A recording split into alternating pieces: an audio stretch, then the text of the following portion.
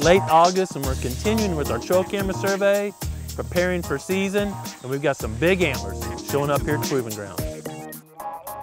Growing Deer TV is brought to you by Bass Pro Shops, also by Reconics, Trophy Rock, Muddy Outdoors, Non-Typical Wildlife Solution, Eagle Seed, Nikon, Winchester, Redneck Hunting Blind, Dead Downwind, Record Rack, Antler Dirt, Lacrosse Footwear, Scent Master, Bloodsport Arrows, and Prime Bows by G5. We do an annual trail camera survey to monitor our population every year during August here at the Proving Grounds.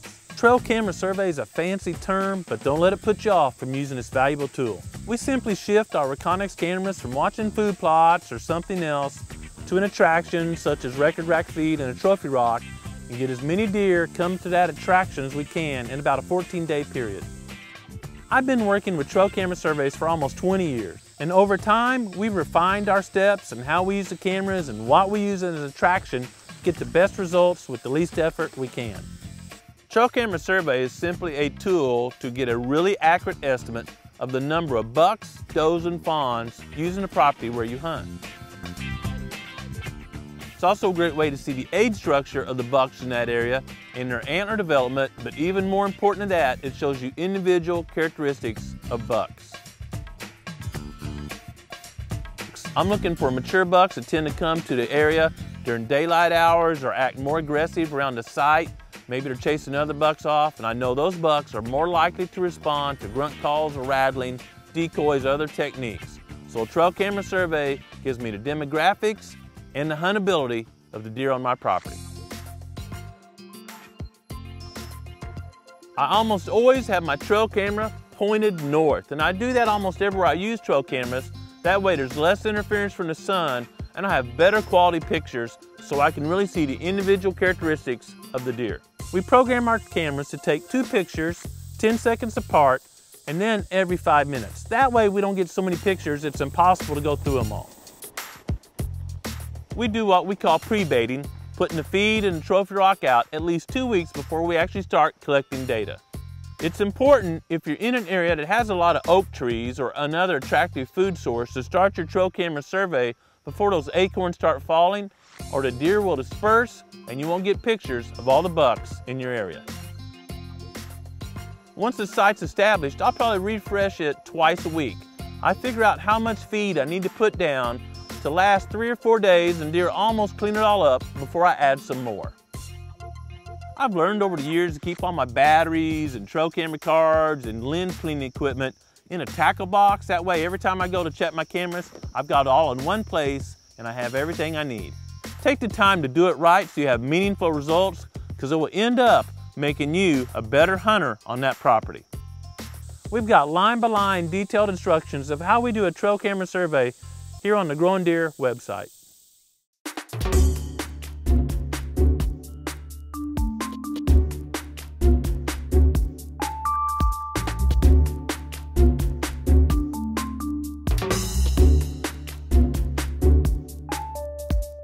It's August 26th. It's actually my birthday.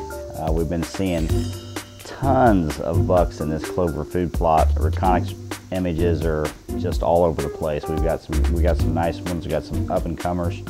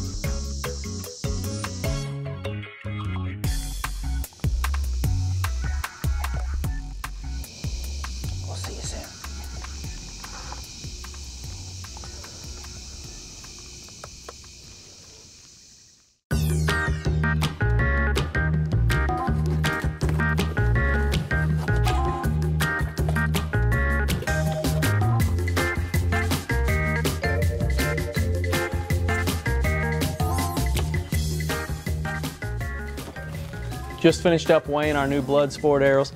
It is very clear the sacrifice of the people that made at Bloodsport to produce a great arrow for both you and me.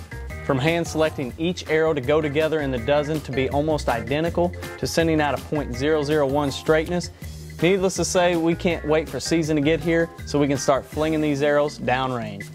Where's my powder? Where's my powder?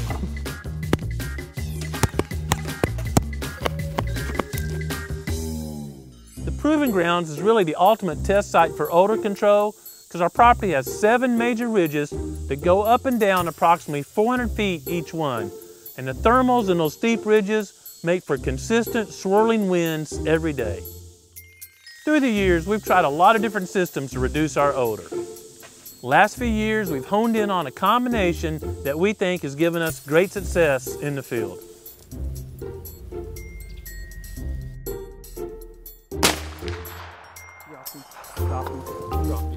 I can't think of a better hunt than last year's Kansas hunt when we were hunting during muzzleloader season and had a very mature buck downwind of us for over 10 minutes that we filmed before he stepped into a clearing and I was able to punch my tag. Simply stated, there are literally billions of bacteria on your body at any one time, and if you killed them all, you would die. So we just want to kill the select ones that cause the most odor or are known to be problems. We like that dead downwind is based on enzymes, which is a fancy word that simply means there's parts that attack certain bacteria and certain other smells like petroleum, fuels, other stuff, versus just one antimicrobial that tries to kill everything. Even though we've showered and taken care of our personal hygiene before each hunt, we're wiped down with wipes right before we go hunting, and that way it's like a shower literally a couple hundred yards before the tree stand. Using this complete system versus just putting some field spray has resulted in us having a lot more downwind encounters. Not perfect, and we get busted every now and then, but our odds, as you've seen on our shows, have went way up. Whatever you're doing to prepare for hunting season, don't forget to get outside and enjoy creation a little bit along the way, and more importantly, slow down and listen to the Creator. Thanks for watching GrowingDeer.tv. Do you feel lucky? Well, do you, punk? You're never not rolling, I know. Get that camera out of my face! Seriously. Yeah, I've been working on this for a very long time.